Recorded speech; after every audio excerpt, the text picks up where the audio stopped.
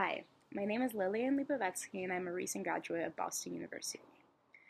I recently just graduated from Sargent College of Health and Rehabilitation Sciences with a degree in human physiology.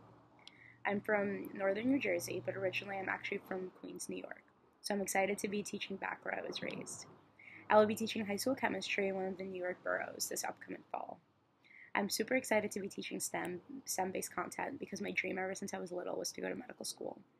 I believe being a teacher for Teach for America will be an amazing opportunity because in this generation, STEM content is essential, especially with technology and medicine on the rise. And I believe these groups of students are the future, so I'm excited to make them passionate about the topic. Lastly, I pledge to commit myself to the Academic Honor Code of Relay's Master Program. Academic integrity is essential for a conducive learning environment, and I pledge to stand by it fully throughout my journey at Relay.